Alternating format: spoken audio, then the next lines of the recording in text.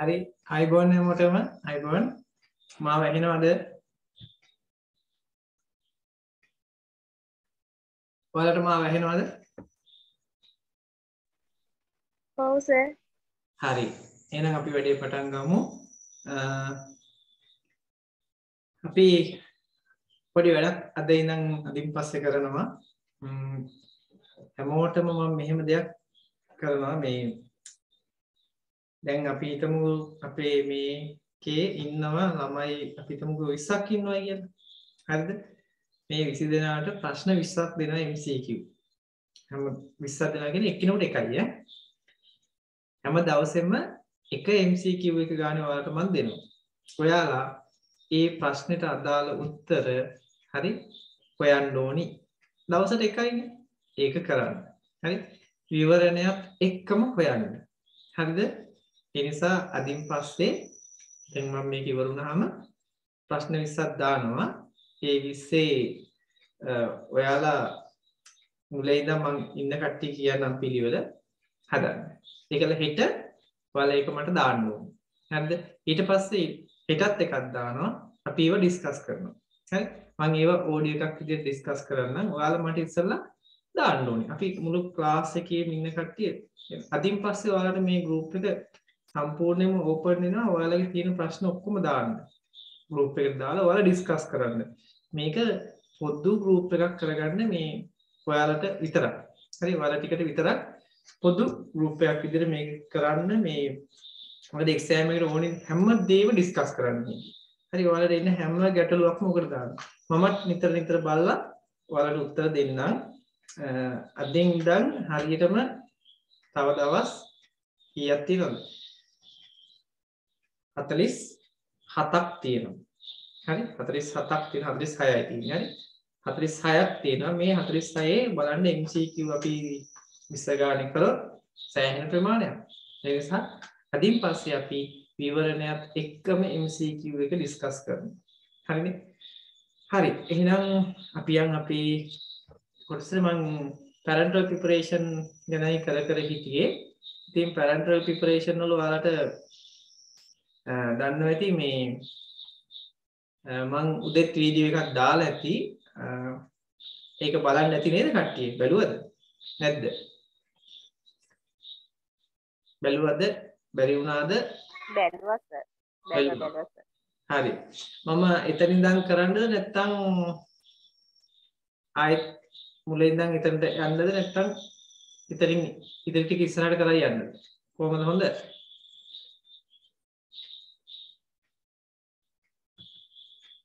හරි. මේක තමයි නේද? parental preparation. හරි. ඔයාලට පේනවනේ මේක? right. මේක තමයි මම කතා කරගෙන හිටියේ. මම ඔයාලට චුට්ටක් මතක් කරලා දීලා ඉස්සරහට යන්නම්. අද කොටසට එන්නම්. හරි parental formulation එක කරද්දී vehicle එක ගැන කතා කරන්න ඕනේ. ඒකේ තියෙන කොටස් තුන therapeutic agent එක, vehicle එක, ඊට පස්සේ added substances. හරි? added substances තමයි අමතරව අපි එකතු කරන දේවල්. නැත්නම් additives කියන්නේ. හරි? එතකොට antimicrobial, antioxidant, buffers, bulking agent, chelating agent, protectant, solubilizing, surfactant, tonicity adjusting agent නේද? buffering ඒ වගේ දේවල් තමයි අපි දාන්නේ. ඉතින් මේකේ vehicle විදියට water, හරි water miscible vehicle, non aqueous vehicle. ඔය ටික තමයි අපි කතා කරේ. ඊට පස්සේ කෙලින්ම අපි ගියා vehicle එකක් ගැන කතා කරන්න. හරි? ඊට පස්සේ vehicle වර්ග වර්ගීකරණයක් කරා. හරිද? එතකොට vehicle වර්ග ටිකට අපි නම් කීපයකුත් දුන්නා. හරිද? ඉතින් therapeutic ingredient විදිහට අපි දන්නවා drugs තමයි පාවිච්චි කරන්නේ. solvent එක තමයි water. ප්‍රධානම vehicle ටිකනේ water. හරි? ඊට පස්සේ water miscible vehicle.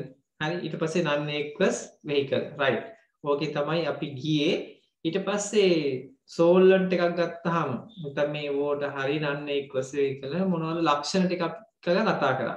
ඊට පස්සේ කතා කරා අපි තියෙන solvent වර්ග මොනවද? vehicle වර්ග මොනවද?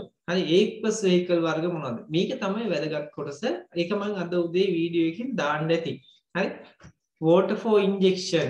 හරි ඊට පස්සේ sterile water for injection, bacteriostatic water for injection, sodium chloride injection, හරි එතකොට sterile water for inhalation irrigation මම තියෙනවා හරි මට දැනගන්න ඕනේ මෙන්න මෙච්චරයි ඔයාලගෙන් කවුරු හරි ඇහුවොත් හරි water for injection එකයි sterile water for injection එකයි අතර වෙනස මොකක්ද කියලා ඇහුවොත් උත්තරයක් දෙන්න පුළුවන්ද නිසංකා කියන්න පුළුවන්ද water for injection එකයි sterile water for injection එකයි වෙනස කාට හරි අදහසක් තියෙද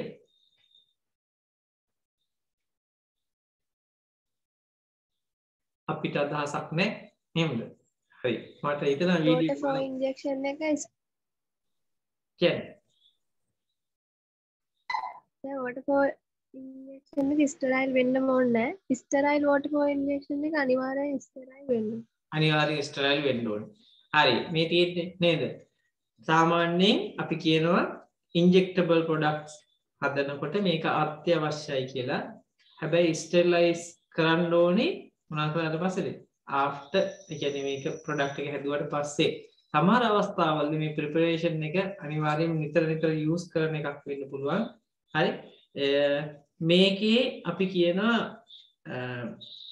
sterility එක maintain කරන්න අපි sterile water for injection එක සාමාන්‍යයෙන් මේ අනිවාර්යයෙන්ම sterile වෙන්න ඕනේ ඒකේ pyrogen free වෙන්න ඕනේ හරිද සාමාන්‍යයෙන් water for injection එකක් අනිවාර්යෙන් sterile වෙන්න අවශ්‍ය නැහැ. හරි water for injection කියන එක sterile වෙන්නම අවශ්‍ය නැහැ.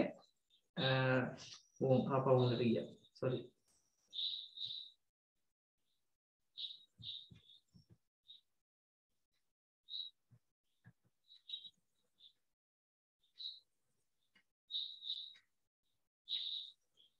හරි.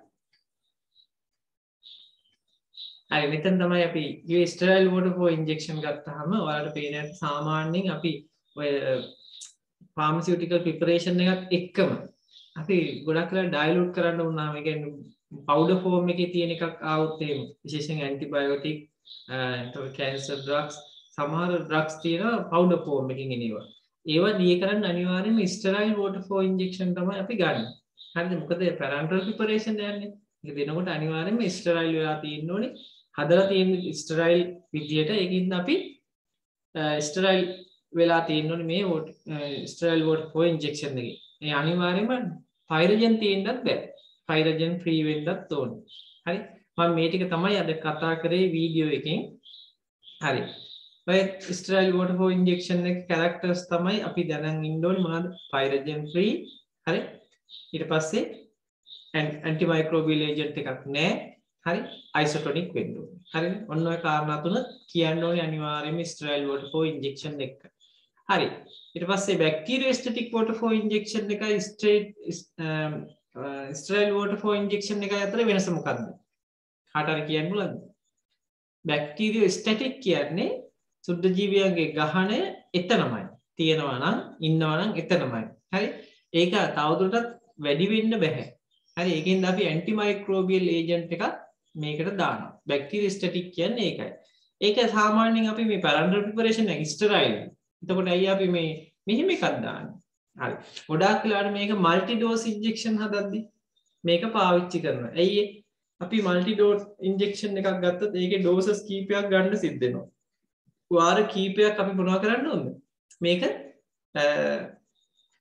vial එකට අපි needle එක දාලා නැවත ගන්නවා දාලා නැවත ගන්නවා එහෙම වෙද්දී කන්ටැමිනේට් වෙන්න පුළුවන් අන්න ඒක වළක්වන්න තමයි අපි මේ වගේ ප්‍රිසර්වේටිව් එකක් දාන්න තියෙන කොමන්ම පාවිච්චි කරන ප්‍රිසර්වේටිව් එක තමයි මොකද බෙන්සයිල් ඇල්කොහොල් කියන්නේ හරිනේ pH අගයත් අපි තියාගන්න ඕනේ සාමාන්‍යයෙන් around 7.4 හරි ඉතින් the pH is 4.5 to 7 ඉතින් මේ නියුට්‍රල් pH එක තමයි අපි තියාගන්න උත්සාහ කරන්නේ මේ වගේ එකක්. හරි. ඔය ටික මම ඔයාලට කිව්වා bacteriostatic water for injection කියන එක ගැන. sodium chloride injection මේවා වල දන්නවා මම අද කතා කරන්න යන්නේ parenteral වල මම මේ ටික වීඩියෝ එකකින් දාලා තියෙන ආය දැන් කතා කරන්න අවශ්‍ය නැහැ. දැන් මම කතා කරන්න මොකද්ද? packaging. හරි. Right. Packaging of parenteral preparation. Right. Packaging කියන්නේ මොනවද? අපි මේවා කොහොමද පැක් කරන්නේ? single dose containers, multi dose containers කියලා වර්ග දෙකක් තියෙනවා. packing containers වර්ග දෙකක් තියෙනවා. single dose කියන්නේ එක dose එකක් විතරක් දාලා තියෙන containers. multi dose කියන්නේ doses කීපයක් දාලා තියෙන එකක්. උදාහරණයක් ඔයාලට මතක් වෙනවා ඇති dobutamine මොකද්ද?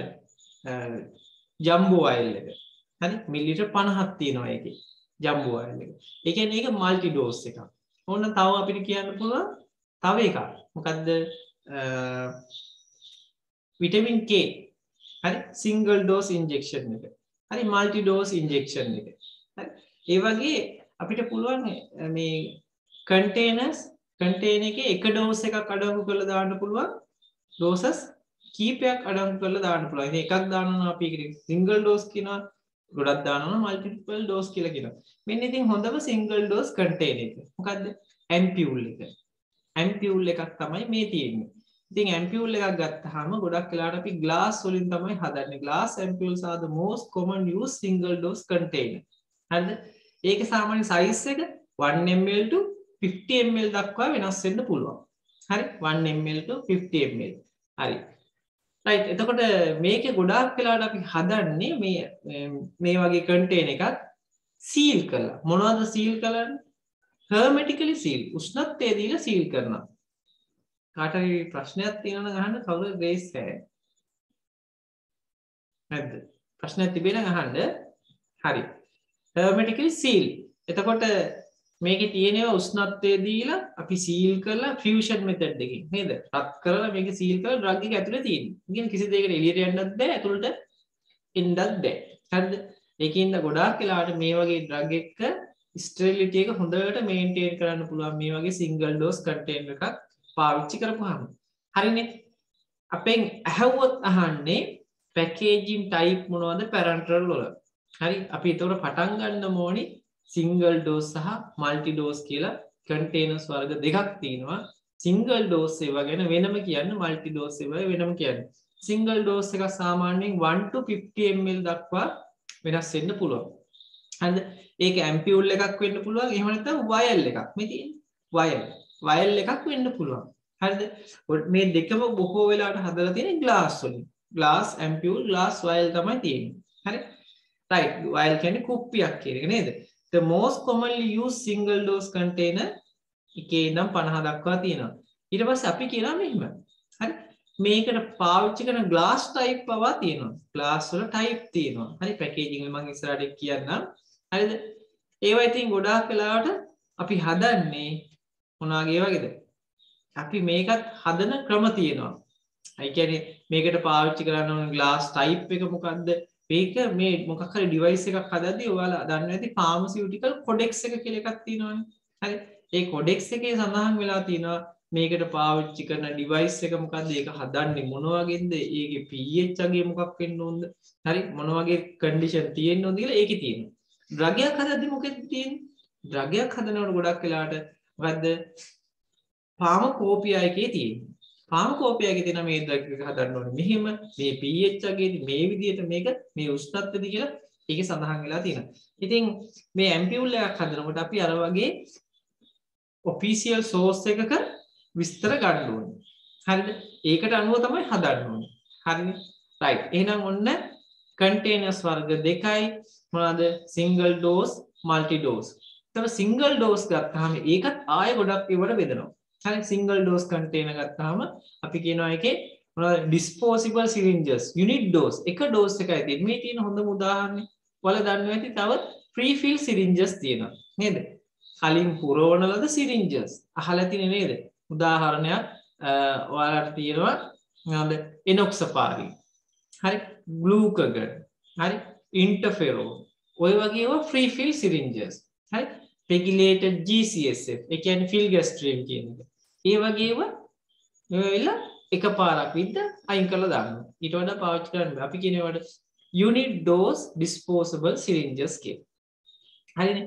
ඊට පස්සේ අපිට එනවා multiple dose වල මොනවද දෙන්න පුළුවන් මෙන්න මේ vial. හරි. vial. මේ vial එකත් a hermetic container that permit withdrawal of successive portion of content without changing the strength, quality or purity of the remaining portion. ඒ කියන්නේ මොකද්ද? මේ වයල් එකේ විශේෂත්වයක් තියෙනවා. හරිද? මේ වයල් එක සීල් කරපු එකක්. හරි? මේකත් සීල් කළා. කොහොමද සීල් කරලා තියෙන්නේ? රබර් ස්ටෝප් එකක් එක්ක ඇලුමිනියම් ෆොයිල් එකකින් සීල් කරලා තියෙන්නේ. හරිද? ඒක උඩින් මේ ප්ලාස්ටික් කැප් එකකුත් දාලා තියෙන්නේ. හරි මේ කැප් එක ගැලවුණොත් මේකේ පාවිච්චි කරන්න බෑ කියලා ස්ටෙරිලිටි එක මේන්ටේන් වෙලා නැහැ කියලා අයින් කරන්න පුළුවන්. ඉතින් මේකේ තියෙන මේ රබර් එක හින්දා හරිද? මොකද්ද වෙන්නේ? අපි නීඩල් එකක් මේකට ඇතුල් කරොත් හරිද? මේක හරහා තියෙන දේවල් ගන්න පුළුවන්. අපි දැන් මල්ටි ඩෝස් එකකින් ගන්නවා අපි යම් ප්‍රමාණයක ඩෝස් එකක් ගත්තා. හරිද? දැන් නීඩල් එක ඇතුල් කරානේ. එතකොට ඒක මොනවා වෙන්න පුළුවන්? කන්ටැමිනේට් වෙන්න පුළුවන්. හැබැයි මතක තියාගන්න නීඩල් එකත් අපි ස්ටෙරයිල් කන්ඩිෂන් එකකට දාන්න. හැබැයි මේකෙන් ගත්තා කියලා මොකද වෙන්නේ? අර කන්ටැමිනේට් වෙන්නේ නැහැ. කන්ටැමිනේට් වෙනවා නම් ප්‍රිසර්වේටිව් එකක් දාලා තියෙන්නේ. කන්ටැමිනේට් වෙන්නේ නැහැ. ඇයි මේක සීල් වෙනවා. රබර් එකක් හරහා නීඩල් එකක් ගියාට ඒක ඕපන් වෙන්නේ නැහැ කවදාකවත්. ඒක ආපහු වැහෙනවා. ඒකින්ද මේකෙන් කිසිම දෙයකට නැවත මේ සිදුර හරහා ඇතුළට යන්න බෑ. ඇතුළේ තියෙන එකක් එළියට එන්නත් බෑ. ඉතින් ඕකට කියනවා අපි මොකද්ද? හොඳ කන්ටේනර් එකක් කියලා. ඒ කියන්නේ හර්මෙටික් කන්ටේනර් එකක්. හරිද? ඒ කියන්නේ මෙයා ප්‍රශ්නය දීලා උෂ්ණත්වය දීලා ඇලුමිනියම් ෆොයිල් එකකින් මේක සීල් කරලා තියෙනවා. මේක ගලවන්න අපි මේ කිසිම කෙනෙකුට ඇතුල් වෙන්න බෑ. ඒ නිසා මේක ගොඩක් වටින එකක්. ඒ කියන්නේ මල්ටිපල් ඩෝස් වල විශේෂත්වය තමයි වයල් එක නම් වයල් එක මොනවා කරලා තියෙන්නේ? රබර් ස්ටෝප් එකක් එක්ක තමයි මෙයා කරලා තියෙන්නේ. ඒක අපිට වැඩි කල මොකද වාර කීපයක් මේකෙන් ගන්න පුළුවන් ඇතුළට. ඒකින්ද ඩ්‍රග් එකේ ක්වොලිටි එක, පියුරිටි එක කිසිම දෙයක් වෙනස් වෙන්නේ නැහැ. හරි? ඒක තමයි මේකේ වාසිය. right. ඊට පස්සේ කියනවා මල්ටිපල් ඩෝස් කන්ටේනර් එකක් ගත්තාම affix with rubber closure. මම කිව්වේ permit penetration of hypodermic needle. needle එකක් මේකට ඇතුල් කරන්න පුළුවන්. පේනවනේ? needle එකක් මේකට ඇතුල් කරන්න පුළුවන්. හරිද? ඊට පස්සේ without removal or destruction of the closure. මේ closure එකේ කිසිම අයින් කිරීමක් කරන්න අවශ්‍ය නැහැ. විනාශ වීමක් වෙන්නේ නැහැ. හරිද? Upon withdrawing the needle from the container, the closure reseal. closure එක මොකද වෙන්නේ? මේ needle එක එළියට ගන්නකොට ආපහු seal වෙනවා. හරිද? And protect the content from airborne contamination. මොකද වෙන්නේ? airborne කරන වාතය ඔස්සේ එන contamination වළක්වන්න පුළුවන්. දැන් exam එකේදී ප්‍රශ්නයක් ඇහුවොත් හරි how multiple dose containers හරි affect the quality of drug කියලා කොහොමද ඔයාලා උත්තරයක් දෙන්නේ? මොකුත් එපා. මෙන්න මේ විස්තරය විතරක් දාන්න. හරිද? මොකද්ද? මේක hermetically sealed නේද? with rubber closure. ඒකෙන් මොකද වෙන්නේ? ඕනම වෙලාවක hypodermic needle එකක් මේකට ඇතුල් කරන්න පුළුවන්. හරි? හැබැයි needle එක එළියට ගද්දී මේක reseal වෙනවා. ඒකින්ද contamination වෙන්නේ නැහැ. හරිද? ඊට පස්සේ අපිට මොකද කියන්න ඕනද? මේකේ antibacterial preservative එකක් දාන්න පුළුවන්. ඒ කියන්නේ multiple dose එකක් හින්දා මොකද්ද? antibacterial preservative එකක් ඕනනම් දාන්න පුළුවන්. හරි? Not allowed to withdraw more than 30 ml. එක වාරයකට මිලිලීටර් 30ට වඩා අපි එළියට ගන්නෑ මල්ටි ඩෝස් නේ. ඒකට වඩා එළියට ගන්න දෙන්නේ නැහැ. හරිද? ඇයි ප්‍රෙෂර් එකක් ජෙනරේට් වෙනවා ඇතුලේ. හරි නෙගටිව් ප්‍රෙෂර් එකක් ජෙනරේට් වෙනවා. right. ඔක නිකන් මතකේ තියාගන්න. right. They beyond use date for an open or entered. හරිද? ඒ කියන්නේ needle puncture එකක් වුණොත් ඒ කියන්නේ මේ කියන needle එකකින් අපි සිදුරු කරත් multiple dose containers with antimicrobial preservative is 28 days. ඒකේ antimicrobial preservative එකක් තියෙනවා නම් දවස් 28ක් තියන්න පුළුවන් ඕපන් කරලා. හරිද? හැබැයි single and multiple dose container usually contain slight excess of volume over label size or volume. හරි? අපි single dose container එකක් ගත්තාම සාමාන්‍යයෙන් ඒකේ පොඩ්ඩක් වැඩිපුර දාලා තියෙනවා dose එක drug එක. ඇයි ඒ? අපි මේක ගත්තට ඔක්කොම එන්නේ නැහැ. හරි? single dose container එකේ සියල්ල අපිට ඇදලා ගන්න අමාරුයි. බිත්තිය හරි යම් ප්‍රමාණයක් ගෑවෙනවා. ඒකින්ද යම් කිසි පොඩි ප්‍රමාණයක් තියෙනවා. මොකද single dose එක ඉතා කුඩා ඇම්පියුල් එකක් හරි වයල් එකක් හරි තියෙන්නේ. ඉතින් මේකෙන් අපි ඇදලා ගන්න හැදුවට ගන්න බෑ ඔක්කොම ටික. ඇයි නෙගටිව් ප්‍රෙෂර් එකක් ජෙනරේට් වෙනවා මේක ඇතුලේ. ඒකින්ද ඔක්කොම ගන්න බෑ. යම්කිසි ප්‍රමාණයක් විතර ගන්න. ඒකින්ද හැම වෙලෙම ඩෝස් එකට වඩා චුට්ටක් වැඩිපුර දාලා තියෙන්නේ. හරිද? රයිට්. ඒකත් මතක තියාගන්න. ඒ සිංගල් ඩෝස්. ඔයාලගෙන් ප්‍රශ්නයක් අහනවා නම් අහන්නේ මෙහෙමයි. How affect the quality and quantity of multiple dose container drug of a multiple dose container. හරි අන්න එතකොට උත්තරේ දෙන්න රබර් ක්ලෝස් එක ගැන කියන්නේ. ත්‍රී සීල් වෙන කතාව කියන්නේ. හරිද? ඒකේ වාර කීපයක් ගන්න පුළුවන් කතාව කියන්නේ. හරි එකපාරක් හරි ඕපන් කරත් ඒ කියන්නේ නීඩල් පන්ච් එකක් වුණත් සාමාන්‍යයෙන් මල්ටිපල් ඩෝස් එකක් දවස් 28ක් තියාගන්න පුළුවන් කියන කතාවක් කියන්නේ. හරි ප්‍රිසර්වේටිව් එකක් එක්ක. හරි ඔන්න ඔය කතාව ඔළුවේ තියාගන්න දැනට. හරි අපි ඔකට පොඩ්ඩක් ප්‍රශ්නයක් ඔතන ලියමුද?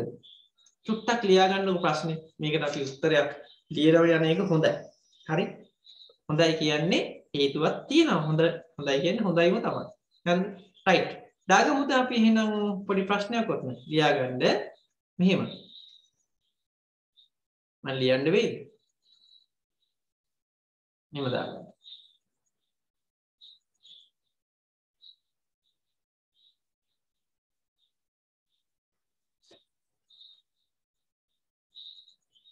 මට ඔයාලට පෙන්නන්න මේව ගමු. හරි. මම ගන්නම් මෙතනින්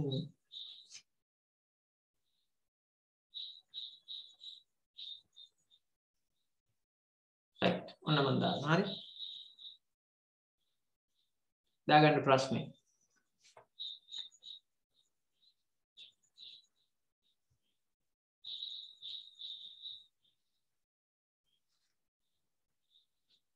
Briefly explain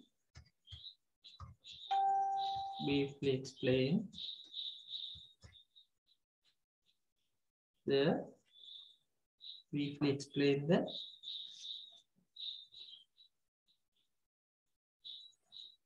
multiple dose parenteral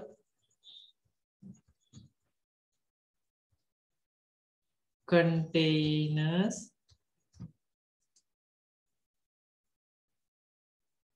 with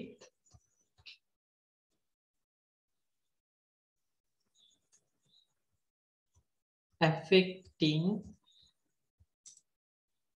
quality, quantity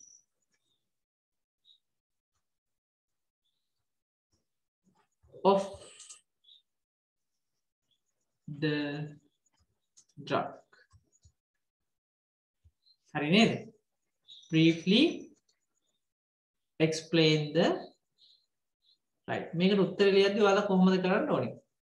විශේෂයෙන් කියන්නේ මේකට වර්ග මේ මල්ටිපල් ඩෝස් කන්ටේනර් එකකට අපි ගන්නවා වයල් එක. වයල් එක රබර් ක්ලෝස් එකක් එක්ක හර්මෙටික් මොකද්ද? සීල් කන්ටේනර් එකක්. මේකේ තියෙන රබර් ක්ලෝස් එක නීඩල් පන්ච් එකක් වුණත් සාමාන්‍යයෙන් දවස් 28ක් අපිට පාවිච්චි කරන්න පුළුවන්. ඒක ඇන්ටි මයික්‍රෝබියල් ඒජන්ට් එකක් තියෙනවා. හරි. ඒක නීඩල් පන්ච් එද්දී එළියට ගන්නකොට එයාබෝන් කන්ටැමිනේෂන් වෙන්නේ නැහැ. ඒකට හේතුව රබර් ක්ලෝස් එක රීසීල් වෙන හින්දා. ඔන්න ඕක කියන්නේ. හරිනේ? රයිට්. හරි. ওই ප්‍රශ්න ඔහොම තියමු අපි. ආපහු යන් අපේ අපි හිටපු තැනට. හරිද? රයිට්. හරිනේ? මෙතන තමයි අපි ටීම් එක පේනවා නේද ඔයාලට? පේනවද?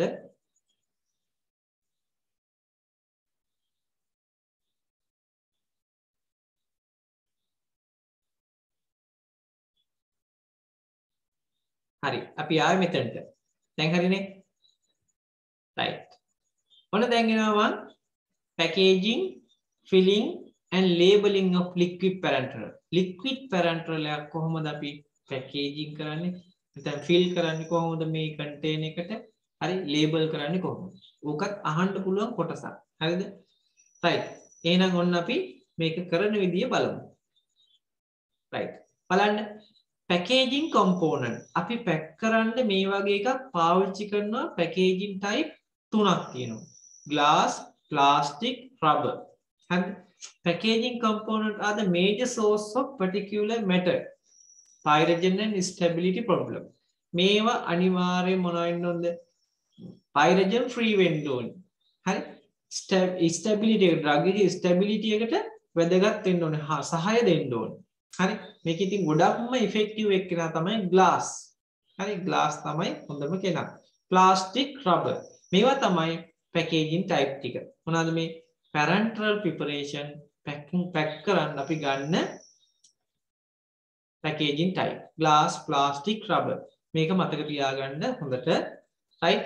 ඉතින් glass ගත්තාම මේකේ තියෙනවා glass වර්ග කීපයක්. හරිද? අපි කියන glass type වත් තියෙනවා. ඉතින් මේකට glass එකකට බලපාන කරුණු ටිකක් තියෙනවා. factors controlling the effect of glass on the product. හරි? product එක මත glass එකේ ඒ කියන්නේ factors controlling the effect of glass. හරි? කියන්නේ product එක ආරක්ෂා කරගන්න මේ glass එකේ තියෙන බලපෑම. හරිද? එතකොට අපි කියන්න ඕනේ product එක මොන වගේ type එකක්ද? ඒක ඇවිල්ලා liquid එකක් නම් හරි? ඒකට ගොඩක් effective මේක මොකද less reaction. ඒ කියන්නේ මේවත් එක්ක ප්‍රතික්‍රියා කරන ප්‍රමාණය අඩුයි. හරිද? glass type එක අනුව ඒක වෙනස් වෙනවා. හරි? pH එක ඒ solution එකක් නම් pH එක. හරිද? ඊට පස්සේ constituent of aqueous solution. solution එකේ තියෙන දේවල් active ingredient එක මොකක්ද? හරිද? ඊට පස්සේ sterilization technique එක. මේකට පාවිච්චි කරන sterilization technique එක මොකක්ද? heat sterilization ද හරි මොකක්ද කියන එක. කියන්නේ radiation ද මොනවද කියන එක මේකට බලපානවා. හරිද? right. ඉතින් ඕක ටික තමයි glass type එකකට අපි හිතන්න ඕනි කාරණා ටික. right. ඔන්න බලමු types of glass. හරි? type A හරි නැත්නම් අපි කියනවා type 1, type 2, type 3 කියලා. බලන්න type 1 එකේ තියෙන්නේ මොනවද මේ වගේ neutral glass. හරිද? it has high resistance to hydrolysis. මතක තියාගන්න glass type ටික අපි කතා කරනකොට neutral glass තමයි වැදගත් වෙන්නේ ගොඩක්. හරිද? neutral glass. මේව ඇවිල්ලා ගොඩාක් ඖෂධ එක්ක ප්‍රතික්‍රියා කරන එක ගොඩක් අඩුයි. high resistant to hydrolysis. මෙයා hydrolysis වෙන්නේ නැහැ ජල විච්ඡේදනයේද. හරි ගොඩාක්. ඊට පස්සේ autoclaving. අපි autoclaving කියේ මොකද්ද? මේවා ජීවාණුහරණය කරන්න පාවිච්චි කරන උපකරණය autoclave එක. හරි? අපි ඒක දෙන්නේ මොනවද? අපි කියන මේකේ heating method දෙකක් තියෙනවානේ moist heat හරි dry heat කියලා. ඒ කියන්නේ sterilization කරද්දී මෙතෙන්දී අපි පාවිච්චි කරන්නේ moist heat. moist heat එකක් දෙද්දි මම ඔයාලට කිව්වා මතක ඇති අඩු උෂ්ණත්වයක අඩු කාලෙකින් මේක කරන්න පුළුවන්. dry heat එකක් දෙද්දි වැඩි උෂ්ණත්වයක වැඩි කාලයක් අවශ්‍යයි. දැන් moist heat එකේදී එච්චර ලොකු උෂ්ණත්වයක් දෙන්න ඕනේ නැහැ. සාමාන්‍ය සෙන්ටිග්‍රේඩ් අංශක 121 වගේ තමයි දෙන්නේ. විනාඩි 30ක් දුන්නත් ඇති. හරි? ඒකින් අපිට සෑහෙන්න මේක ස්ටෙරිලයිස් කරගන්න පුළුවන්. හැබැයි dry heat එකේදී ලොකු උෂ්ණත්වයක් දෙන්න ඕනේ වැඩි කාලයක්. පැය එකමාරක් වගේ දෙන්න වෙනවා. හරි? ඒකින්ද moist heat method එක ගොඩාක් වාසි අපිට autoclave එක තමයි මේකට පාවිච්චි කරන උපකරණය. හරිද? ඉතින් autoclaving වලටත් මේක ගොඩක් resistant. ඒ කියන්නේ autoclave එකක් ඇතුළට දාලා මේක පුපුරන්නේ නැහැ. හරි? පුපුරන්නේ නැහැ. ඒකින්ද මේක ගොඩක් වාසි සහගතයි. හරි? ඊට පස්සේ කියනවා weathering and solution of pH of up to 8. හරිද?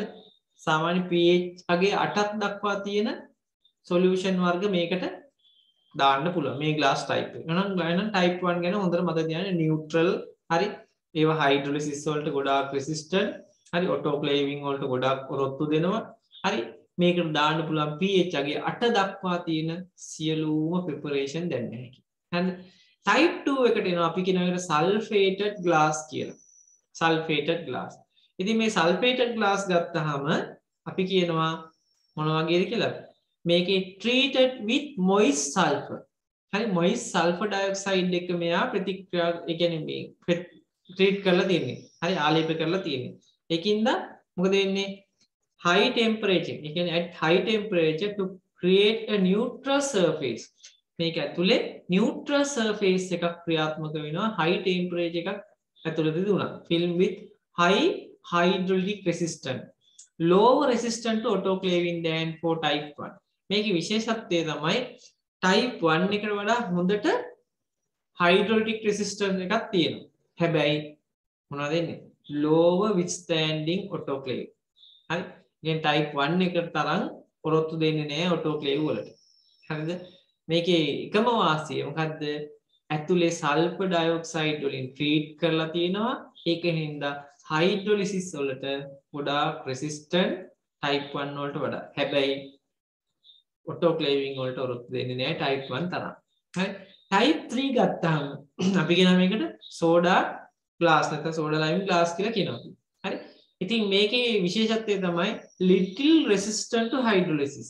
Hydrolysis වලට ඒ තරම් effective නැහැ and should only be used for powder for reconstitution. මේ කාණ්ඩේ අපි පාවිච්චි කරන්නේ අපි එනවා dry powders අපි ඒ වෙලාවට water for injection දාලා reconstitute නැවත දිය කරනවා. හරි reconstitute කරනවා. අන්න එහෙම ඒවට තමයි මේ type එක තියෙන්නේ. මෙයා ප්‍රතික්‍රියා කරනවා වැඩි. හරි hydrolysis වෙන්න පුළුවන්. හරිද? ඒකින්ද prior to injection and form non-aqueous preparation. ඉතින් non-aqueous preparation හදන්න මේ type එක හොඳයි. එහෙනම් ඔන්න glass type ටික type 1, type 2, type 3. හරි. type 1 එකේ වැදගත්කම තමයි මොකද්ද? ගොඩාක් resistant, neutral, හරි autoclaving වලට ඔරොත්තු දෙනවා, hydrolysis වලට resistant. type 2 එක ගත්තාම මෙයා ඇවිල්ලා hydraulic resistance එක ගොඩාක් වැඩි. මොකද sulfur dioxide වලින් treat කරලා තියෙන හින්දා. හැබැයි autoclaving වලට ඒ තරම් ඔරොත්තු දෙන්නේ නැහැ. තුන්වෙනි type එක ගත්තාම දියර මුකුත් දාන්න බෑ මේකට dry powders තමයි දාන්නේ. හරිද? ඒකින්ද hydrolysis වලට resistance එක මේකේ ගොඩක් අඩුයි. හරි little resistance. හරිද? glass type 3 දැන් මතකයි නේද? හරි. parenteral preparation හදනකොට powder 4. හරි. powder 4 injection හදනවා නම් දාන්න ඕනේ මොන glass type එකද? P ද 1 ද 2 ද 3 ද? powder 4 type 3 ඕක සරලව මතක තියන්න. දැන් මේක මම බෝඩ් එකේ ලිය ලෙක්චර් එකක් කරන්න ගියා නම් සෑහෙන වෙලාවක් යනවා. හරිද? ඒකින්ද මෙහිම ඔළුවට දාගන්න 1 එක හොඳයි up to 8. හරි. ඊට පස්සේ 2 එක හොඳයි autoclaving බෑ. හරිද? 3 එක හොඳයි හැබැයි liquid බෑ. හරි. මොනවද? dry powder විතරයි. right. එහෙනම් right. මොකද කියන්නේ? සමහර glass ගත්තාම maybe due to alkali. ඒ කියන්නේ precipitating in glass. හරිද? Maybe due to alkali leach from glass and metallic ion leaking. විශේෂත්වයක් තියෙනවා.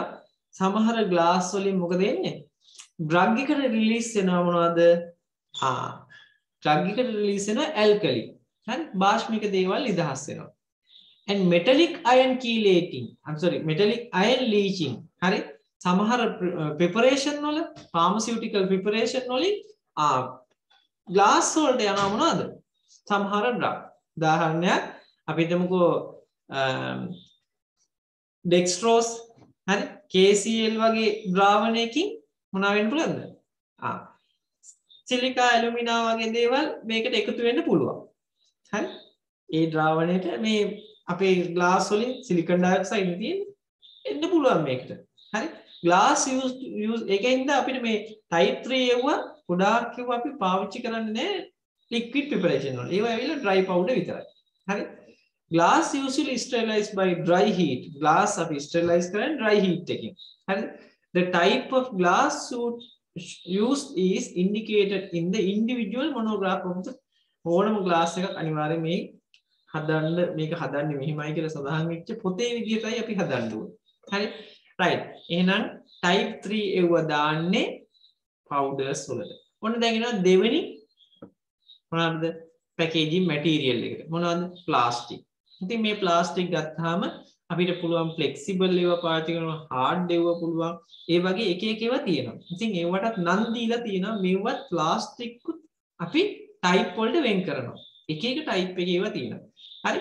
plastic ගත්තාම polymers as polyethylene, polypropylene. polyethylene, polypropylene වගේ බහු අවයවයක තමයි මේකේ තියෙන්නේ. හරිද? ප්ලාස්ටික් වල අවාසිය මොකද්ද? උෂ්ණත්වය හැමුවේ මේවා උණු වෙනවා. ඒකින්ද තර්මෝ මොනවද එන්නේ? ලෙබයිල් නේද? උෂ්ණත්වය හැමුවේ විනාශ වෙනවා.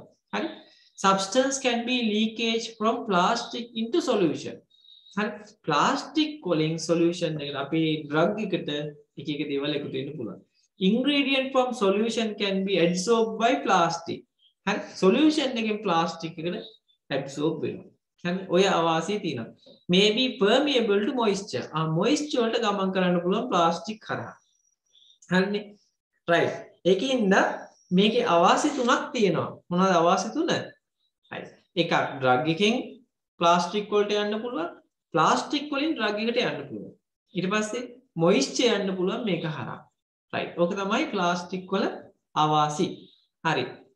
රබර් ගත්තාම මේකේ ක්ලාසිෆිකේෂන් එක මම දෙන්නම්. රබර් ගත්තාම මොකද වෙන්නේ? මේක සාමාන්‍යයෙන් පාවිච්චි කරන්නේ කන්ටේනර් එකක් විදිහට. සාමාන්‍යයෙන් පාවිච්චි කරන්නේ ක්ලෝස් එකක් විදිහට තමයි රබර් ගන්න. වහන මූඩියක් විදිහට තමයි ගන්න. හරි. ඉතින් මේකේ වාසියක් තියෙනවා හොඳට ඉලාස්ටික්. ඒ කියන්නේ ඇදෙන සුළුයි. හරිද? ability to reseal after puncture. punch කරාට පස්සේ reseal වෙනවා. නැවත seal වෙනවා. හරි? adaptability to various shape.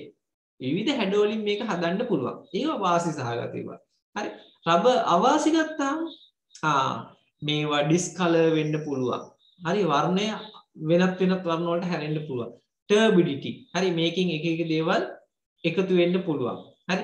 degradation of incompatible solution. solution සමහර drug එක මේක ප්‍රතික්‍රියා කරනවා. physically and chemically instability in presence of මොකද වෙන්නේ?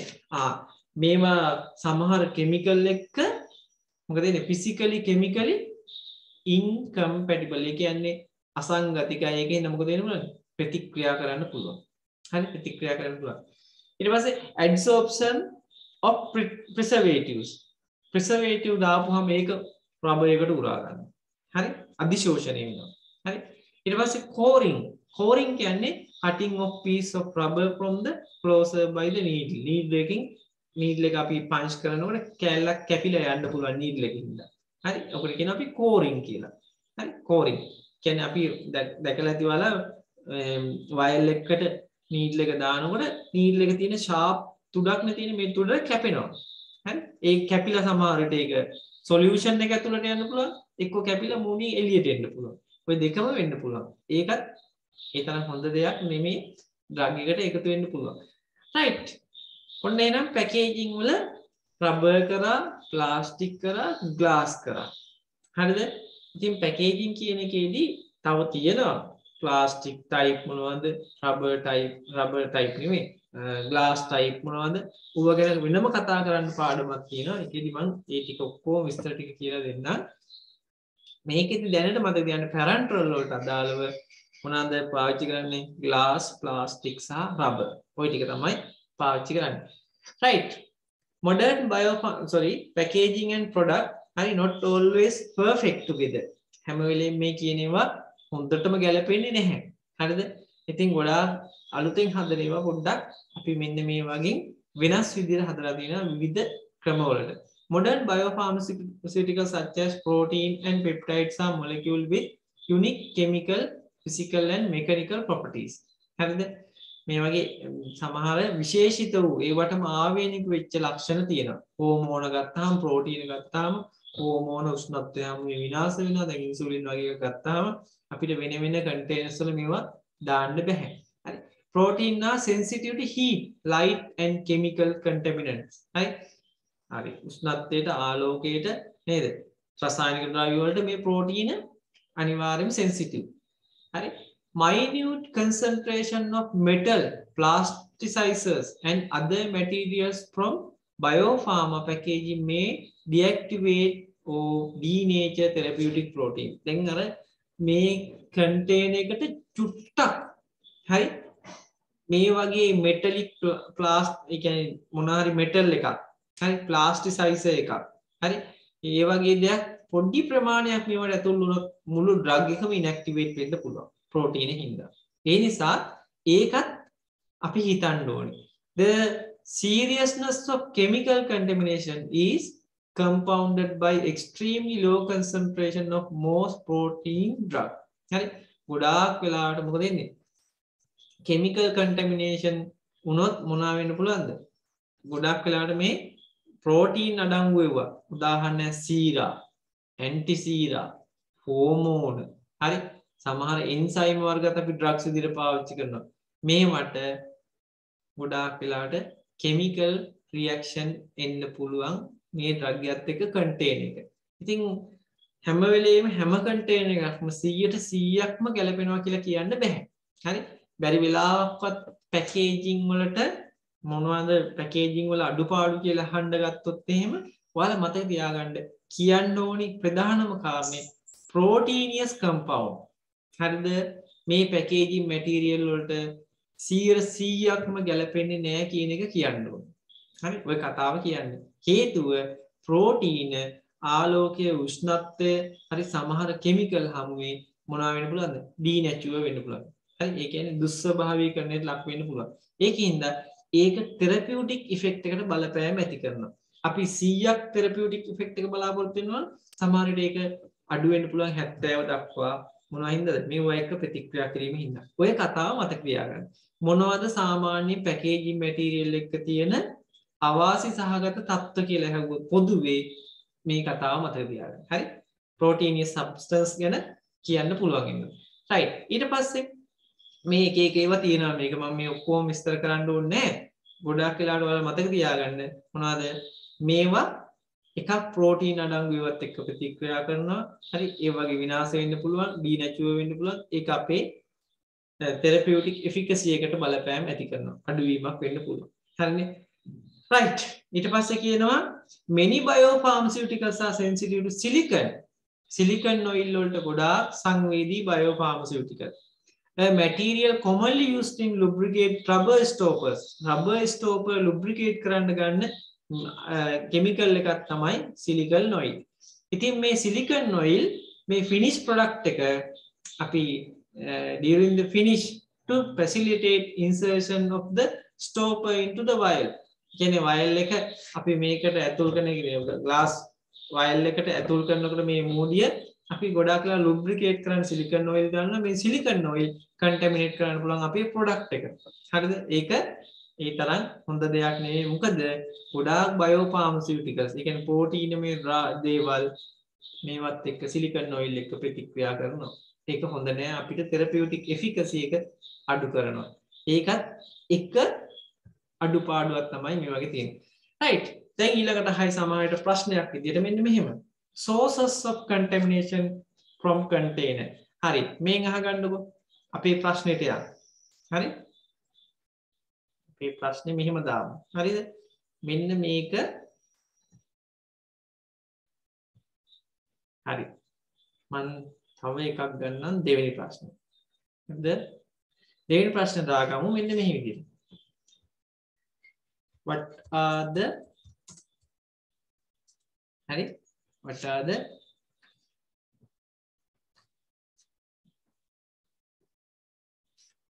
main disadvantages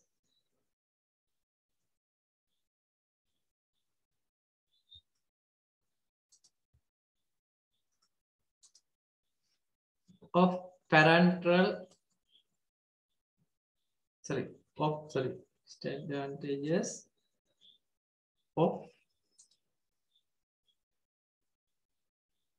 containers used in parenteral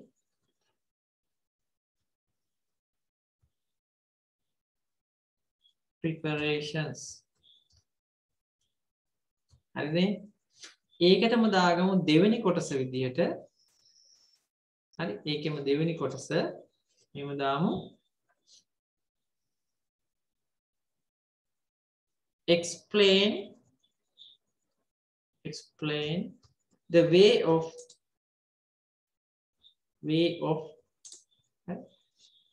contamination by containers. හරිනේ ඔන්න ඕක දාගන්න ඔය ප්‍රශ්නෙත් දාගන්නකො හරි ඔය මන් දෙනේව කියාගන්න අන්තිමට ඕන වෙයි හරිනේ හරි ඔන්න එහෙනම් දෙවෙනි ප්‍රශ්නේ what are the main disadvantages of containers used in parental preparations හරිද පොදුවේ අහන්නේ මේ මොනවාද glass වලට plastic වලට rubber වලට දාලා පොදුවේ disadvantages හරිද ඊට පස්සේ explain the way of contamination by containers හරි container එකක් මගින් කොහොමද contaminate වෙන්නේ කියන ක්‍රම ටික ලියන්න ඕනේ හරිනේ right අපි එහෙනම් බලමු මේකට way of contamination හරිනේ right බලන්න sources of contamination from containers කොහොමද වෙන්නේ extractable හරි compound එකක් මොනවා වෙන්න පුළුවන්ද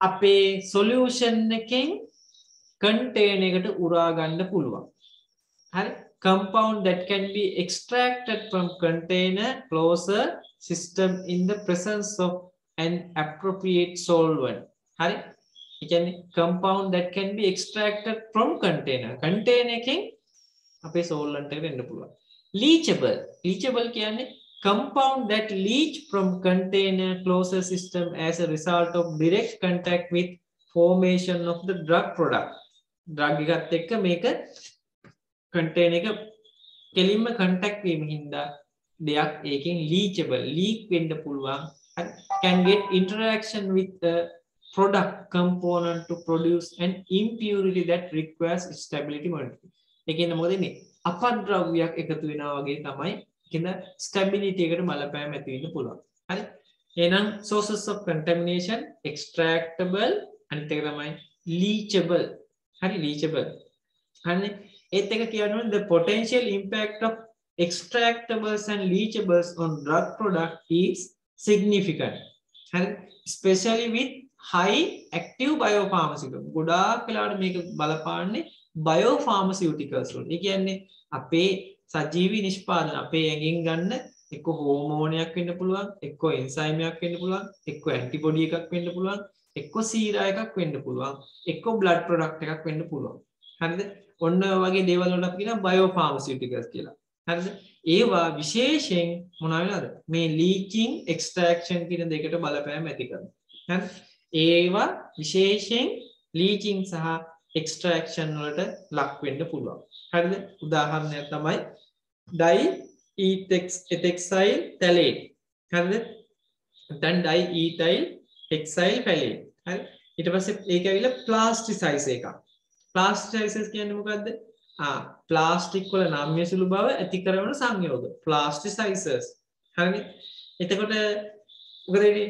detected ඒ කියන්නේ PVC එකක් එක්ක දැන් මේක දාපුවාම මොකද වෙන්නේ? plasticizer එකක් දාපුවා detected for example in TPN fat emulsion. ඔයාලා දන්නවා total parenteral nutrition කියලා එකක්. TPN solution. හරිද? ඒකේ තියෙන fat emulsion. fat emulsion කියලා තියෙන lipopandin fat emulsion නේද? ප්‍රසිද්ධම බ්‍රෑන්ඩ් නේම් එක කැබියන් කියලා එකක් තියෙනවා. හරි ඒක තමයි මේකේ තියෙන වර්ග තුන. ඉතින් මේ වර්ග තුනෙන් විශේෂයෙන් fat emulsion probably via infusion tubing set. හරි ගොඩාක් වෙලාවට මොකද වෙන්නේ මේක contaminate වෙන්න පුළුවන්. දැන් මේ infusion set එකක් කරා තමයි අපි මේක දෙන්නේ. 3-way tap එකක් දාලා. ඒ කියන්නේ මාර්ග තුනකින් එන්නේ මේ තුන එකට කරලා පොදුවේ කෙලින්ම ලබා දෙනවා එකට. හරි මේක total parenteral nutrition කියලා කියන්නේ අපි. හරි. ඉතින් ඒක ගොඩාක් වෙලාවට මොකද වෙන්නේ? plasticizing effect එකක් දෙනවා මේක යනකොට. හරි විශේෂයෙන් fat emulsion කියන එක යන්නේ අපි IV set එකක් කරානේ මේක දෙන්නේ. හරි. මේ TB set එකේදී මොනවා වෙන්න පුළුවන්ද? plasticizing effect එකක් දෙනවා. ඒ කියන්නේ කෙලින්ම drug එක බලපෑම ඇති කරනවා කාටද? අර device එකට. හරි. Neonate have particular sensitive to හරි මොකද වෙන්නේ පොඩි ළමයි විශේෂයෙන් diethyl hexyl phthalate වලට සංවේදී. තව තියෙනවා උක විතරක් නෙමෙයි. තව තියෙනවා ඔයාලා අහලා ඇති paclitaxel කියලා drug එකක්. කැන්සර් ලෙඩුන්ට තමයි දෙන taxol හරි taxus saxruba කියන ශාකයෙන් තමයි ගන්න. හරිනේ? ඒක එනවා ඔයාලා කොග්නොසි වලදී. මේක ගත්තාම ප්ලාස්ටික් උණු කරලා දානවා. අපේ ඇඟට ගියපුවම කොහොමද ඇද්ද? හරි කැන්සර් drug එකක් උණු කරලා දානවා. ඉතින් ඒකට විශේෂිත වූ IV set එකක් හදලා තියෙනවා. සාමාන්‍ය IV set එකකින් දෙන්න බෑ උණු වෙනවා. හරි? ඒ නිසා මොකද වෙන්නේ ඩ්‍රග් එකත් එක්ක මේවා කෙලීම ප්‍රතික්‍රියා කරනවා. ඉතින් මේකත් මතක තියාගන්න ඒකත් එක මොකද්ද? හානියක් මේ sources of contamination එකක් තමයි ඒක. හරි. ඊට පස්සේ නම් fluorocarbon film. හරි fluorocarbon film coating provide the best combination of protection from extractable from the packaging material while providing a high level of barrier protection for the drug product, therefore minimizing leachability. Leaching කියන්නේ leak වෙන එක. leak වෙන එක වළක්වන්න අපි container එක ඇතුලේ ආලේප කරනවා මොනවද? fluorocarbon film එකක්. මේ film එකෙන් ගොඩාක් මොකද කරන්නේ? මේ leaching කියන්නේ barrier එකක් විදිහට ක්‍රියාත්මක වෙලා leach වෙන එක container එකෙන් අපේ solution එකට leak වෙන එක වළක්වන්න පුළුවන්. එහෙනම් ඕවා වළක්වන ක්‍රමත් exam එකේදී අහන්න පුළුවන්. What are the methods of avoiding leaching and extraction? කොහොමද කරන්නේ? අපි ඒකට උදාහරණ දාන fluorocarbon film. And by applying fluorocarbon film can be minimize the leaching. හරි? Therefore it is act as a barrier, නැත්නම් protective agent. හරිනේ? Fluorocarbon film significantly reduce the absorption of the drug onto the stopper. Stopper එකට, ඒ කියන්නේ මූඩියට absorb වෙන එක වළක්වන්න පුළුවන් fluorocarbon film දාලා. හරිද? Which is critical for maintaining the product potency and shelf life. ඒක ගොඩක් වැදගත් නැත්නම් potency එක shelf life එක. දැන් මට කියන්න මොකද්ද shelf life එක කියන්නේ? කවුරු හරි definition එකක් කියවුවොත් shelf life කියන්නේ මොකද්ද? කියන්න පුළුවන්ද කාට හරි?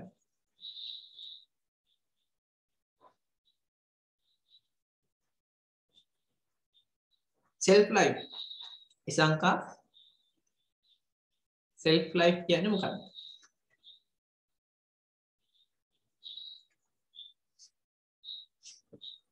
කාටවත් අදහසක් නැද්ද? self life යම් කිසි ඩ්‍රග් එකකට හරිද?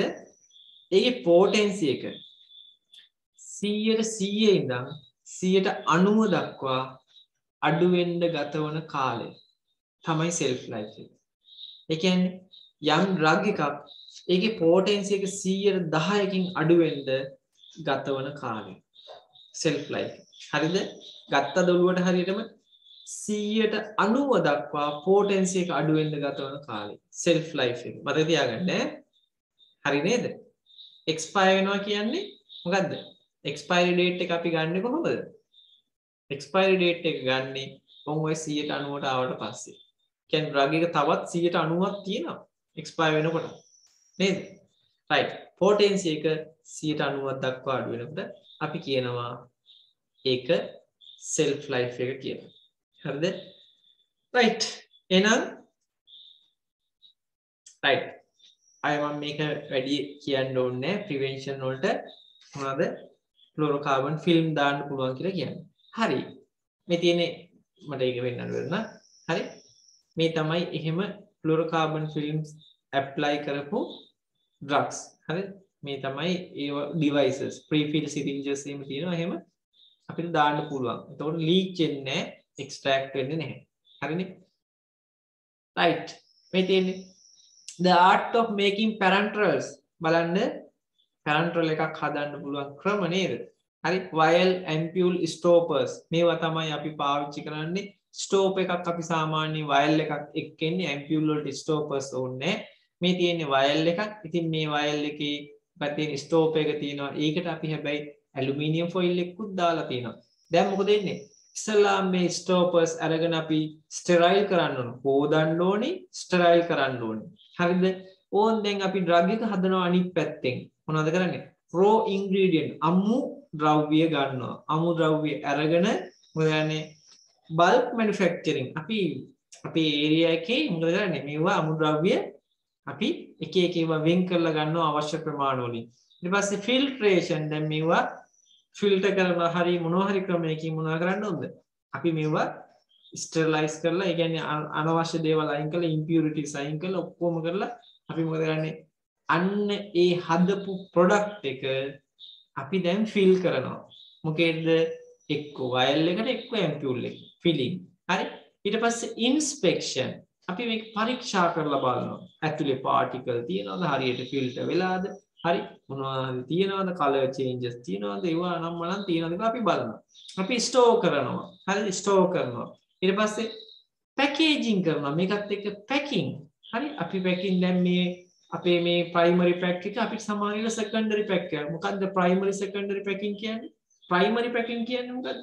කෙලින්ම ඩ්‍රග් එක කන්ටැක්ට් වෙන එක ප්‍රයිමරි පැකින් එක. හරි සෙකන්ඩරි පැකින් එක කියන්නේ ප්‍රයිමරි පැක් එක කන්ටැක්ට් කරන එක සෙකන්ඩරි පැක්. හරියට අර සර්ජිකල් ඩ්‍රෙසින් වලදී අපි ඉගෙන ගන්න primary dressing secondary dressing. Primary dressing එක කියන්නේ කෙලින්ම wound එක එක්ක contact වෙන dressing එක. හරි? අපි primary dressing එකත් එක්ක contact වෙන එක්කෙනා කවුද? secondary dressing එක. හරි ඒ වගේම තමයි primary container secondary container. හරිනේ? ඉතින් මේවා store කරලා මොකද කරන්නේ? අපි distribute කරනවා. distribute කරලා මොකද කරන්නේ? පාරිභෝගිකයන්ට ලබා දෙනවා. ඉතින් මේක ලොකු process එකක්. මෙහෙදී අපි ක්‍රියාත්මක කරන්න ඕනි aseptic technique එක. නැත්තම් අන්තිමට පාරිභෝගිකයට යන්නේ contaminated product එකක්. ඒක නිසා මෙහෙදී සුද්ධ ජීවීන්ගෙන් තොර පරිසරයක් නිර්මාණය කරගෙන මේවා හදන්න ඕනේ. පැරන්ටරල්ස් හදනකොට මත තියාගන්න. පැරන්ටරල්ස් හදනකොට මේවට ගන්න අමුද්‍රව්‍ය, මේ වගේ කන්ටේනර්ස් මේ සියල්ල අපි ස්ටර්ලයිස් කරලායි ගන්න ඕනේ. හරිනේ? right. එහෙනම් ඔන්න අපි ඉස්සරහට යනවා. right. බලන්න මේකේ තියෙනවා ඉස්සල්ලාම ක්ලීන් කරන්න ඕනේ. හරිද? බල්ක් ප්‍රොඩක්ට් එක අපි හදන්න ඕනේ. අපේ ප්‍රොඩක්ට් එක බල්ක් එකක් විදිහට අපි මුළු ඔක්කොම එකට කරලා හදන ලොකු විශාල ප්‍රමාණයක් එකවර හදනවා. නිෂ්පාදනයයි ඔය කරන්නේ. නිෂ්පාදනය හැදුවා පැරන්ටරල් ප්‍රිපරේෂන් එකකින්ද ඊක්වස් එකකින්ද අපි ෆිල්ටර් කරා. ෆිල්ටර් කරලා මොකද කරන්නේ? ඇම්පියුල් එකට හරි වයල් එකට හරි ෆිල් කරනවා. ෆිල් කරලා සීල් කරනවා. සීල් කරලා අපි ස්ටෙරිලයිසේෂන් මෙතඩ් එකකට යනවා. එක්ක ඔටෝක්ලේවින් එක්ක ඩ්‍රයි හීට් ඔය වගේ එකට යන්න පුළුවන්. නැත්තම් අපිට මේක තර්මෝ ලෙබයිල් සබ්ස්ටන්ස් නම් තියෙන උෂ්ණත්වය හැම විනාශ වෙනවා නම් අපිට යන්න පුළුවන් රේඩියේෂන් මෙතඩ් එකක් හරි ඒ වගේ ක්‍රමයකට යන්න පුළුවන්. හරි ඊට පස්සේ මොකද කරන්නේ? අවසානයේදී ටෙස්ට් ෆෝ ක්වොලිටි කන්ට්‍රෝල්. හරි ක්වොලිටි ටෙස්ට් එක කරන්න ඕනේ. හරි කන්ට්‍රෝල් ටෙස්ට් එක කරන්න ඕනේ. දැන් මතක් වෙනවද ක්වොලිටි කන්ට්‍රෝල් ටෙස්ට් මොනවද කියලා? නේද? right. මේ තියෙන්නේ ඔන්න ගත්තා. හරි දැම්මා. හරිද? බල්ක් හැදුවා. ෆිල්ටර් කරා. හරි? මොකද කරන්නේ? ෆිල් කරා. හරි? අවසානයේදී ස්ටෙරිලයිස් කරා. ස්ටෙරිලයිස් කරලා මොකද කරන්නේ? ප්‍රොඩක්ට් එක නිෂ්පාදනය කරා. හරි? ප්‍රොඩක්ට් එක එළියට දැම්මා. right. Preparation for product clarification and sterilization. ඔන්න දැන් එනවා sterilization කරන විදිය. මතක තියාගන්න parenteral product කොහොමද sterilize කරන්නේ කියලා අහනවා. හරිද? ඔන්න දැන් අපි යනවා ඉස්සල්ලාම දැනන් ඉන්න ඕනේ parenteral product වර්ග දෙකක් තියෙනවා. මොනවද දෙක? thermostable, thermolabile. උෂ්ණත්වය හැමුවේ විනාශ වෙන ඒවා, උෂ්ණත්වය හැමුවේ විනාශ නොවන ඒවා. හරිද? උෂ්ණත්වය හැමුවේ විනාශ නොවන ඒවාට අපි කියනවා thermostable කියලා. ඒ වගේ එකක් අපිට ලේසියම මොනවාද ලේක්වස් එකක් නම් ෆිල්ටර් කරන්න පුළුවන්. හරි? ඊට පස්සේ මොකද්ද? subdivided into the final container. ඔන්න අපි අන්තිම කන්ටේනර් මේ හදපු එක බල්ක් එකක් විතර හදපු එක මොනවද වෙන වෙනම වයල් වලට හරි ඇම්පියුල් වලට හරි පුරවනවා. පුරවලා ඒවා සීල් කරනවා. සීල් කළා අවසානයේදී අපි මොකද කරන්නේ? terminal sterilization. හරි? ස්ටෙරිලයිස් කරනවා ඔටෝක්ලේව් එක ආධාරයෙන්. මේ මොනවද කරන්නේ? thermostable උෂ්ණත්වය හැමුවේ ස්ටෙරිලයිස් කරන ඒවා. ඒවට කියන අපි thermostable ඒවා අපි ඔටෝක්ලේව් කරනවා. ඒ කියන්නේ අඩු උෂ්ණත්වයක moist heat එකක් දීලා කරන ස්ටෙරිලයිසේෂන් එක. හරිද? ඊට පස්සේ යනවා thermolabile ඒවා කොහොමද කරන්නේ? thermolabile වලට අපිට බෑ උෂ්ණත්වය දීලා මොනවා කරන්නද? ස්ටෙරිලයිස් කරන්න. අපි මොකද්ද කරන්න ඕනේ? උෂ්ණත්වය දෙන්න බෑ. ඒ නිසා අපි ෆිල්ටර් කරනවා. හරි? ස්ටෙරිලයිසේෂන් වලට. filtration for sterilization. ඊට පස්සේ මොකද කරන්නේ? අවසානයේදී අපේ එක එක කන්ටේනර්ස් එකට මේක ෆිල් කරනවා, සබ්ඩිවයිඩ් කරනවා. ඊට පස්සේ සීල් කරනවා. ඔච්චරමයි කරන්න තියෙන්නේ. හරිනේ? එහෙනම් කොහොමද product එකක් හරි prepare කරන්නේ parenteral product එකක්. අපි එතකොට කියන්න ඕනි මොකද්ද filtration thermolabile සහ thermostable. අපි මේකට අදාළ ප්‍රශ්න ලියාගමු. මොකද්ද ප්‍රශ්නේ? හරි අපි දාමු මෙහෙම දාගමු. හරි ඊළඟ ප්‍රශ්නයට මම එන්නම් මෙතනින්. ඔන්න අපේ තුන්වෙනි ප්‍රශ්නේ. ඒකත් අපි දාගමු. right.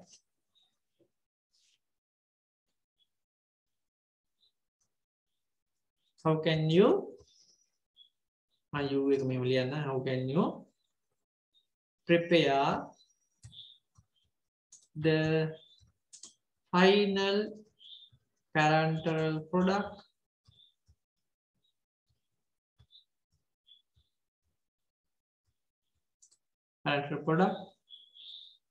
for sterilization? මොනවාද ක්‍රම දෙක? How can you prepare the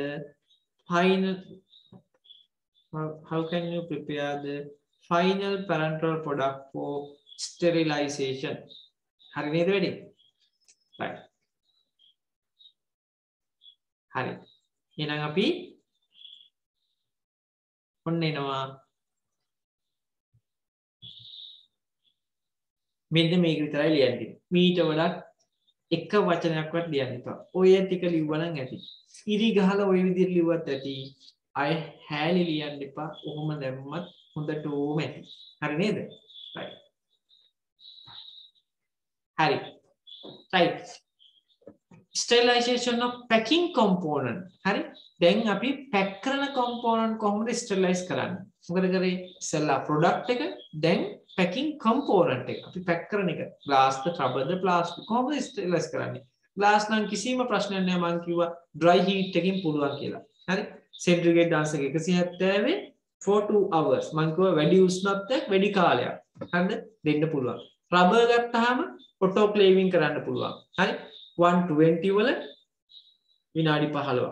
හරි 15ක් 34 ප්‍රමාණය නැත්නම් විනාඩි 10ක්. හරි අපිට පුළුවන් ඔටෝක්ලේවින් කරන්න. ප්ලාස්ටික් කොහමද? ප්ලාස්ටික් අපිට කරන්න වෙන්නේ උෂ්ණත්වය දාලා බෑ, ෆිල්ටර් කරලත් බෑ, ගෑස් එකකින් තමයි දෙන්න වෙන්නේ. ඇයි උෂ්ණත්වය දුන්නොත් උණු වෙනවා, ෆිල්ටර් කරන්න විදියක් නෑ ප්ලාස්ටික්. අපිට දෙන්න තියෙන්නේ මොකද්ද? sterilized by ethylene oxide. හරි නේද? ethylene oxide. හරි මොකද කියන්නේ 450 mg per liter for 4 hours. හරි ethylene oxide වල මෙන්න මෙච්චර ලීටර 1 මිලිග්‍රෑම් 450ක් නේද? පැය 4ක් දක්වා මොනවා කරන්නද? being washed and wrapped. හරි හොදලා නේද? wrap කරන්න. right. එහෙනම් අපි ඊළඟ ප්‍රශ්නෙත් දාගමුද? right. හරි ඊළඟ ප්‍රශ්නෙත් දාගමු මේ විදිහට. මේවා ලියලා තියාගන්න එක වැදගත් ඈ. හරි. right. අවසාන ප්‍රශ්නේ මම හිතන්නේ මේකෙන් අහන මේ ටිකෙන් ඈ මේ containers වලින්. right. How can you prepare the packaging component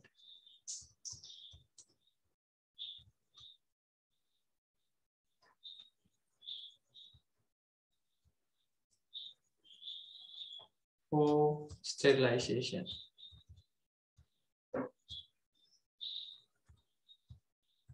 හරි නේද වැඩි? right. එහෙනම් දෙන්න ඕනේ මොකද්ද? හැලි ලියන්න එපා. හරි හැලි ලියන්න එපා. මොකද කරන්න ඕනේ? පොයින්ට් විදියට මම පෙන්නපු ටික ලිව්වත් හොඳටම ඇති. හරිනේ? right. හරි ඔන්න ඔච්චරයි දාන්න තියෙන්නේ. හරිනේ? right. එහෙනම් අපි යන් ඉස්සරහට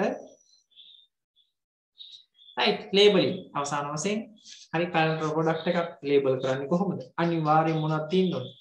අපි දන්න දේවල් පිළිමින් ඉස්සලා මොනවද විලානි අපි labeling වලදී parenteral product එක දාන්න ඕනේ label එක. මම එකක් කියන්නම් drug එකේ නම. හරි දැන් ඔයාලා කියන්න බලන්න. strength එක. strength එක. ආයි අය මොනවද දාන්නේ? කොච්චර දේවල්? expired date, expire date, manufacturing date, ආය ස්ටෝර් කරන්න ඕන ටෙම්පරේචර් එක. temperature එක, storing condition, ආය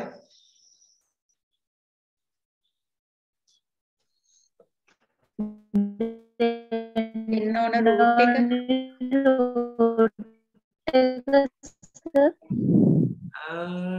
ඩිලානිගේ සවුන්ඩ් එක ඇහුණා රූට් එක මොකක්ද කියලා දාලා තිබ්බා. තව මොකක් හරි එකක් කිව්ව කවුරු හරි ඒක කැඩි කැඩි ඇහුනේ. මොකක්ද ඇහුනේ? root එක sir. රූට් එක හරි. ඒක හරි. IM ද IV ද subcutaneous ද මොකක්ද කියලා දාන්න ඕනේ. හරි. ආයේ එච්චරම මතක ඔයාලට. අම්මෝ කොච්චර තියෙනවා ලේබලින් වල මේ බලන්න. name of the product, quantity එක, හරි percentage එක, strength එක, හරි name and quantity of all added substance. අපි මේකට additives දානවා නම් ඒ වගේ නම් සහ ඒ වගේ ප්‍රමාණවත්. හරි.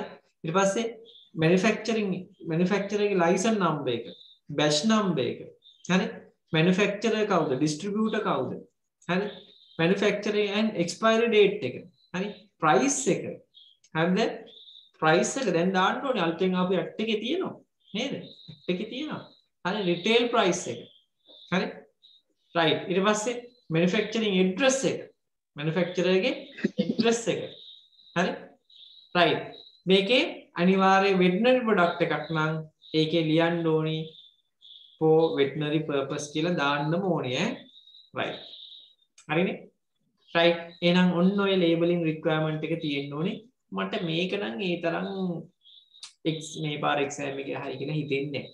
ඇහුවත් ඔයාලා නිකන් එකෙන්ම දෙන්න පුළුවන් නේද? ඕක මහ ලොකු දෙයක් නෙවෙයි ගොඩක් අවුරුදු වල හැම පැත්තෙම ටච් කරපු ප්‍රශ්නයක්. ඕක මේ පාර හයි කියලා මට හිතෙන්නෙම නැහැ. හරි අහනවා නම් මම අර කියපුවා අහයි. හරි? රයිට්. ඔය තියෙන්නේ ලේබලින්. හරි?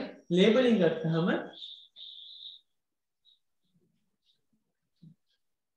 හරි right labeling ගත්තාම මේ හරි මේ අපේ පුතාට තනිය මේකින්ද ප්‍රශ්න අහනවා මගෙන් ඇවිල්ලා කීයද ඉවරෙන්නේ කියලා තව ටිකකින් ඉවර කරමු හරි labeling හරි labeling ගත්තාම ඔයාලට පේනවා ඇති මේ තියෙන label එක මේ පේනවනේ ඇම්පියුල් එකේ දාන්න පුළුවන් උපරිම දේවල් ටික දාන්න මේ මෝර්ෆින් සල්ෆේට් ඉන්ජෙක්ෂන් BP බලන්න ෂෝස් එකේ ඊටන් දානවා ස්ට්‍රෙන්ත් එක දානවා හරි මේකේ ඔක්කොම ටික පුළුවන් තරම් දාන්න ඕනේ හරි මේ ඇවිල්ලා ප්‍රයිමරි පැකින් එක ඇතුලේ තියෙන ලේබල් එක මේකේ අත්‍යවශ්‍යම දේවල් ටික දාන්න බලන්න සබ්කියුටේනියස් IMO IV use හරි ස්ට්‍රෙන්ත් එක දැම්මා ඔය ටික තියෙන්නම ඕනේ හරිද රයිට් ඊට පස්සේ මොකද්ද අනිවාර්යයෙන්ම මේ හැම එකක්ම බලන්න ඕනි චෙක් කරන්න ඕනි මොකද්ද මේ ඔයාලා දීපු මොනෝග්‍රාෆ් එකේ දේවල් ටිකට අදාළවද මේවා තියෙන්නේ මොනෝග්‍රාෆ් එකේ දාලා තියෙනවද බලන්න ඕනි මේක පැකින් කරන කන්ටේනර් ටයිප් එක මොකක්ද කියලා දාලා තියෙන්න ඕනි හරි ඒක ග්ලාස් එකක නම් ග්ලාස් එකකයි දාන්න ඕනි හරි ප්ලාස්ටික් කන්ටේනර් ප්ලාස්ටික් එක තමයි දාන්න ඕනි ඒකට අදාළ ඩ්‍රග් එකට අදාළව දාලා තියෙනවා කන්ටේනර් එක හරි ඊට පස්සේ glass type එක මොකද්ද 1ද 2ද 3ද මොකක්ද කියලා අහනවා හරිද ඊට පස්සේ test for glass containers හරිද test glass containers වලට තියෙන test ටික කරන්න ඕනේ හරිද powdered glass test හරි water attack test මේවා ඔයාලගෙන් අහන්නේ මෙහෙම test තියෙන මොනෝග්‍රාෆ් එකේ සඳහන් කරලා කරන විදිය පවා දාලා තියෙනවා හරි package size එක මේ packing එකේ size එක කොච්චරද හරි special storage instruction තියෙනවා නම් below 25 ද මොනවද හරි do not freeze මොනවද එහෙම ඒවා තියෙනවද කියලා දාන්න හරි අවසාන වශයෙන් මට කියන්න තියෙනවා මෙන්න මෙහෙම දෙයක් මේවට කරනවා sterility testing හරි මම මේක බොහොම ඉක්මනින් කියයි යන්න sterility testing කියලා දෙයක් කරනවා මේකේ තව තියෙනවා අද මම මේ sterility testing වලින් නවත්තන්න sterility testing කියලා අපි sterile නැද්ද කියලා test තියෙනවා හරිද ඉතින් මේ ටෙස්ට් අපි කරන්න ඕනේ අපේ එක්සෑම් එකේදී අවුරුදු කීපයක මේ ස්ටෙරිලිටි ටෙස්ටිං ගැන අහලා තිබ්බා. නැත්නම් මේ පයිරජන් ගැන අහලා තිබ්බා, ටෙස්ට් ගැන අහලා තිබ්බා. හරිද? ඉතින් ගොඩාක් වෙලාවට ස්ටෙරිලිටි ටෙස්ටිං අපි කරන්නේ මේ සාමාන්‍යයෙන් අපි සාම්පල් එකක් අරගෙන ඒ සාම්පල් එකට ඒකට අදාළ බැච් එක ඒ විස්තර ටික ඔක්කොම අරගෙන ඒක තමයි කරන්නේ.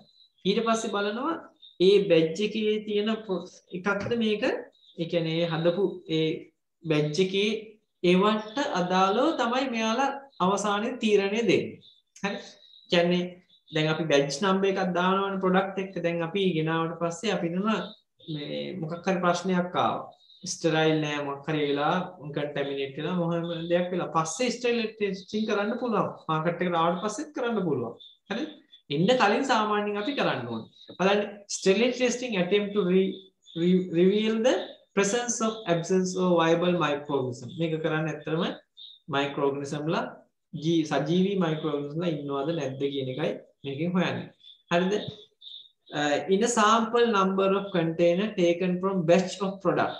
හරිද? එක batch එකකින් අපි ගන්නවා sample එකක්. හරිද? Based on result obtained from testing the sample, a decision is made as the sterility of the batch. එතකොට එකකින් එක sample එකක් අහඹු ලෙස අරගෙන ඉවරලා ඒක ටෙස්ට් කරලා බලනවා. එතකොට ඒක හරිනම් batch එකටම අපි මේක pass කියලා දෙනවා. හරි?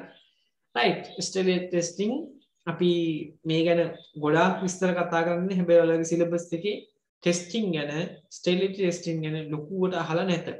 හරිද? ඉතින් is made after the product exposition to the one of the possible sterilization procedure. අතර මේක කරන්නේ sterilization කරාට පස්සේ. හරි? ඇත්තටම මේ sterilization කරන්න කලින් sterility testing කරන්නේ නැහැ නේ. ඒකල වැඩක් නැහැ. ඉස්සෙල්ලා මොකද ගන්නේ? අපි කරපු විදිහටම පැකේජින් කොම්පොනන්ට් එක ඩ්‍රග් එක මේ ඔක්කොම අර විදිහට ස්ටෙරයිල් කරනවා. හරි ස්ටෙරයිල් කරාට පස්සේ අවසානයේ තමයි අපි ස්ටෙරිලිටි ටෙස්ටිං කරන්නේ. ඒකෙන් අහමු ලෙස එකක් ගන්නවා. අරගෙන ඉවරලා ස්ටෙරිලිටි ටෙස්ටිං එක කරනවා මොනෝග්‍රාෆ් එකේ තියෙන විදිහට. හරිද? can only provide partial answer to the state of sterility of the product batch under test. හරිද? ඉතින් මේකෙන් දෙන්න පුළුවන් මොකද්ද?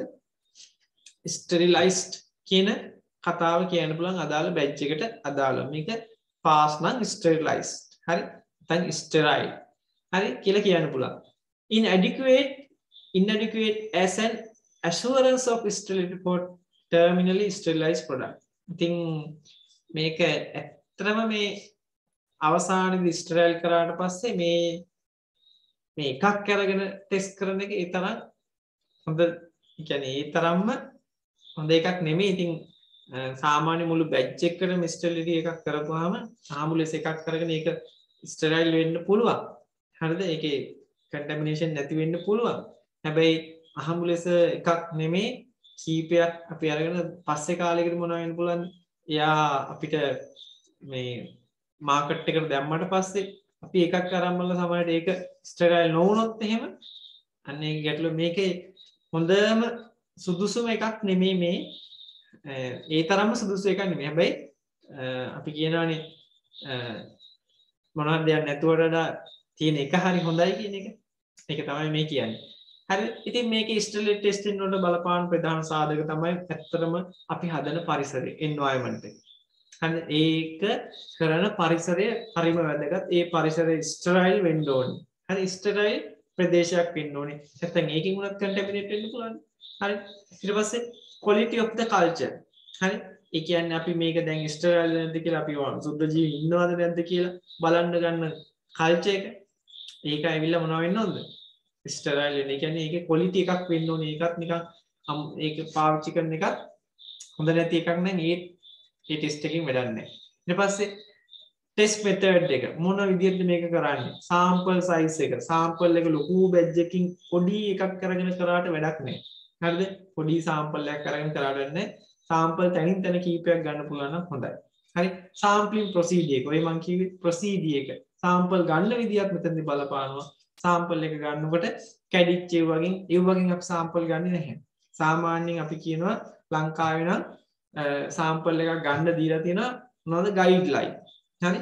ඒකේ තියෙනවා සාමාන්‍යයෙන් මිලිලීටර් 250ට වැඩිව 100ට වඩා වැඩිව හරි මල්ටි ඩෝස් ඒ වගේ මෙච්චර වයල් ගානක් තියෙනවා මෙහෙම කියලා තියෙනවා. හරිද? අපි ඒ ගැන ඉදිරියේදී කියන්නම් මම කොච්චර ගන්න ඕනද කියලා. ඒක තියෙනවා ඔයාලගේ මොකේද? මේක තියෙනවා ලංකාවේ පොතක් තියෙනවා ෆාමසිස්ට්ලාටම හදපු එකක්. ඒකේ තියෙනවා sampling procedures. හරි. ගොඩක් තියෙනවා. ඒක මම ඔයාලට ඒකේ PDF එකක් තිබ්බොත් දාන්නම් group එකට. තිබ්බා මගේ මතකයේ හැටියට මම ඒක දාන්නම්. හරි. right. sterility test ගත්තාම තියෙනවා කීපයක්. හරි. pyrogen test pyrogen test හරි. clarity test හරි. ඊට පස්සේ අපිට තියෙනවා safety test හරි. leak test හරි. මේ ටෙස්ට් හතර ලියා ගන්න. sterility test හතරක් තියෙනවා. pyrogen test හරි. pyrogen test, clarity test, safety test, leak test හරි. leak test හරි. right. leak test එක ගැන ළමයි මෙතන සඳහන් කරලා තියෙන්නේ. අපි ඇම්පියුල් එකම අරගෙන මොකද කරන්නේ? ගිල්ලනවා මෙතිලින් බ්ලූ ද්‍රාවණයක. නැත්නම් ඩයි එකක් ඇතුලේ ගිල්ලනවා. සම්පූර්ණ ඇම්පියුල් එකම ගන්නවා. අරගෙන ඉවරලා ඩයි එකක් ඇතුලේ ගිල්ලනවා. ගිල්ලලා ඉවරලා මොකද කරන්නේ? අපි apply vacuum inside the ampule. හරි. මේක vacuum එකක් ඇතුලේ දානවා. ඇතුලේ ඒ කියන්නේ ඇතුලේ vacuum එකක්. හරි. එතකොට මොකද වෙන්නේ? එළියේ තියෙන ඩයි එක මේක ඇතුලේ හිල් වෙලා හරි සිදුරු වෙලා හරි තියෙනවා නම් මොකද වෙන්නේ? ඩයි එක ඇතුළට යනවා. අපි කියනවා ලීක් ටෙක්ස් කියලා. ලීක් වෙනවද නැද්ද කියලා හොයන එක. හරි. සරලයි. නම විතරයි පොඩ්ඩක් අවුල් නේද? If dye go inside, therefore there is leakage. Dye එක ඇතුළට යනවා නම් leakage. හරි. ඔන්න ඔකයි ලීක් ටෙස්ට් කියන්නේ. ඔය වගේ සරල ටෙස්ට් එකක් තමයි මේ ටෙස්ට් හතර. හරි. ඉතින් අපිට බලමු කාලේ. හරි. මේ 19 නේ. හරි. ඉතින් අපි මේ වගේ තව තියෙනවා අපිට මේකේ ස්ලයිඩ් 70ක් විතර තියෙනවා. හරි. අපිට තව එක දවසක් මේ වගේ වැය කරන්න වෙයි. හරිද? ඒක බොහෝ දුරට අපි හෙට රැට් කරමු. හරි. හෙටත් කරමු ක්ලාස් එක. මම මේකෙදි අර මං කියපු MCQ ටික දාලා හරි. මේ MCQ ගැන සාකච්ඡා කරන්න මම බදාදා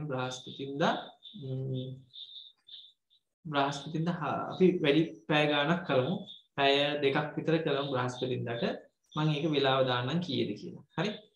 මොකද MCQ ඔයාලට මේ දවස් දෙකේම අදාළ දෙනවා හෙටත් දානවා. හරි. ඒ වගේ ඒ 40ම අපි ඔයාලා ලෑස්තිලා ඉන්න. මේ 40ම අපි සාකච්ඡා කරමු. කවදද? බ්‍රහස්පතින්දා. හරිද? හරි. දැන් පොඩ්ඩක් අපි කාලේ වැඩි කර එක්සෑම් එකටම හොඳටම රෙඩි වෙමු. හරි. right. මම මෙතනින් මේක නවත්තන්නම්. හරි. pyrogen and pyrogen testing අපි ඊළඟ දවසේ කතා කරමු. මේකේ මහා ලොකු දේවල් නැහැ. මට කියලා අද ඉවර කරන්න පුළුවන්. එහෙම ඕනේ නැහැ. නේද? pyrogen test වල දැන rapid test, lal test කියලා දෙකක් තියෙනවා. ඉතින් ඔය ගැන අපි ඊළඟ දවසේ කතා කරමු. හරි. මට පොඩ්ඩක් කියන්න ඔයාලා මෙන්න මෙහෙම දෙයක්. ඔයාලට මේකෙන් තව මොන හරි දෙයක් ඔයාලා බලාපොරොත්තු වෙනවද? හරි. මම දැන් සාමාන්‍යයෙන් මට ගිය සතියේ කරන්න බැරි වුණානේ. එක දවසයි කරන්න පුළුවන්. හරි. ඒකින්ද මට කියන්නේ මේකේ ඔයාලගේ තව මොන හරි දාන්න ඕනද? ඔයාලගේ group එක දැන් full open. ඔයාලා ඕන ප්‍රශ්නයක් දාන්න ඒකට ඔයාලම ඩිස්කස් කරන්න. ඒක නිතරම ඒ group එකත් එක්ක ඉඳලා කරගන්න. මොකද ඔයාලා තනියම මේක කරන්න බෑ exam එකේ. group එකට ඔයාලගේ ප්‍රශ්න දාන්න එක එක්කෙනෙක් එක්ක ඩිස්කස් කරන්න. හරි. ඒක ප්‍රශ්නයක් නෑ. මම ඒක දිහා බලන් ඉන්නවා. ඔයාලා ඒක කරන්න. මට ගොඩාක් ෆ්‍රී වෙලාවල් නැහැ. ඒකින්ද මම හම්බෙන ෆ්‍රී වෙලාවේ මම කරනවා. හරි. දැන් කියන්න බලන්න ඔයාලා මේකට එක්සෑම් එකට තාම මොනවද කරන්න ඕනේ. මම දැන් ප්‍රශ්න ටික දානවා තා ටිකකින්. දැන් මේ group එකේ දැන් මම 11 ඉන්නේ. මට කරන්න දෙයක් නැහැ. ඔයාලට දවසට එක ප්‍රශ්නයක් වෙනවා. ප්‍රශ්න ගන්න අඩු වෙනවා දැන්. හරි. 11යි දාන්න වෙන්නේ මට. ඒ 11ට ඔයාලා හරියටම තනියම කරන්න ඕනේ 11. හරිද? මෙන්න මේකයි ප්‍රශ්න ටික. මම දැන් කියන්නම්. හරි. 2020 පේපර් එක තියෙනවානේ. උදේවරුේ කරපු පේපර් එකේ හරිද? 11 කියන්නේ මාත් එක්කනේ 11 10යි. හරි. right. ඔයාලා පළවෙනි ප්‍රශ්න 10. හරිද? පළවෙනි ප්‍රශ්න 10 මේ ඉන්න පිළිවෙලට කරන්න. මම කියන්නම්. හරි. නිසංකා. හරි. නිසංකා කරන්න පළවෙනි ප්‍රශ්නේ. 2020 උදේ පේපර් එක. පේපර්ස් නැත්තම් කියන මම දාන්නම් group එකට. හරි. දෙවෙනි එක ඉසංකා. සම්පූර්ණ විවරණයත් එක්ක. ඊළඟ එක ලීලානි තුන්වෙනි එක. හරිද? හතරවෙනි එක කවුද VPN නවෝදනි. හරි නවෝදනි හතරවෙනි ප්‍රශ්නේ. පස්වෙනි එක නදීකා. MCQ හයවෙනි එක මේ iPhone එකේ කවුද ඉන්නේ?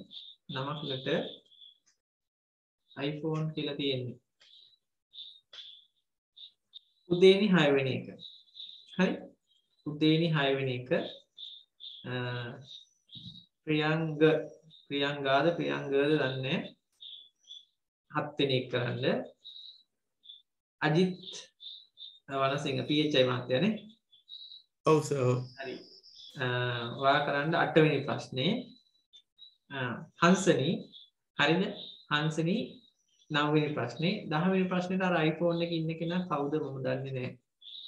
හරි? කවුද මේ iPhone එකේ ඉන්නේ? නම චුට්ටක් කියන්නකෝ.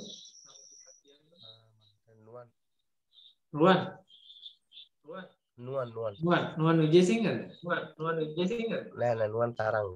right. නුවන් ඔයා කරන්න 2020 පේපර් එක. 2020 සර් පේපර් එක තමයි දානවද පේපර් එක? මම පේපර් එක දාන්නම්. මම හිතන්නේ අපේ group එකේ තිබ්බ පේපර් එක දාලා. නේද? මම ආපහු ඒක බලලා දාන්න. හරි? එහෙනම් ඔයාලා මේ වැඩේ කරන්න මේක කරොත් හරියටම හරිය. මම කියන විදිහට කරන්න. අනිවාර්යයෙන්ම මොකද්ද මේ කරන්න ඕනේ? ඒ ප්‍රශ්නේ ස්ටේට්මන්ට් පහයි තියෙන්නේ. දවසකට ඔයාලට ස්ටේට්මන්ට් පහකට උත්තර ලියන්න පුළුවන්. මේ ස්ටේට්මන්ට් පහම ගන්න. හරිද? පහම අරගෙන පහට අදාළ කරුණු ටික හොයන්න. එක දවසකට කරුණු එක ප්‍රශ්නෙකට උත්තර හොයන්න බල. එහෙම ඔයාලා දැන් 10ක් හෙව්ව කියන්නකෝ. මේ 10 හෙව්වනම් බලන්න ස්ටේට්මන්ට් 40කට උත්තර ලැබෙනවා. මේ 40ම අපි සාකච්ඡා කරනවා. හරිද? ඒ නිසා ඔයාලා අනිවාර්යෙන් මේක කරන්න. හරිද? දැන් මම දන්නේ ඉතින් මේකේ 20 ගාණක් හිටියානේ. දැන් මෙහෙමයි මම මුලදී කොහොමද ටෙස්ට් කරනවා කවුද ඉන්න කැමති මේකේ කවුද කැමති අයින් වෙලා ගියාට පස්සේ මට කරන්න දෙයක් නැත. හරිද? දැන් මම මගේ ට්‍රැක් එකට මම ඇතිගෙන එනවා. ඔයාලත් ඒ විදිහටම වැටෙන්න නැත්තම් අමාරුයි. මොකද ඔයාලා වියදම් කරන මුදල සාධාරණයක් කරගන්න. ඒ කියන්නේ මට නෙමෙයි. ඔයාලා එක්සෑම් එකේ රුපියල් 10000ක් බැන්දානේ. හරි? ඒක ඔයාලා විඳ ගන්න. ඒකින්ද මම කියන්නේ මම කියන විදිහට වැඩ කරන්න අනිවාර්යෙන් පුළුවන් පාස් වෙන්න. හරි? රයිට් මම නවත්තන්නම්. මොකද අපත් දැන් රිලැක්ස් වෙන්න ඕන චුට්ටක්. ඒකින්ද දැන් නවත්තන්නම් මම. අපි හෙට රැයටත් කරමු. හෙට නම් ටයිම් එක 8ටම ගමුනේ. 8ටම කරමු. හරි. හෙට 8. හරි. එහෙනම් හැමෝටම සුබ රාත්‍රියක් වේවා. අපි හෙට හම්බෙමු. good night sir. Good night. ස්තුතියි සර්. Thank you, sir.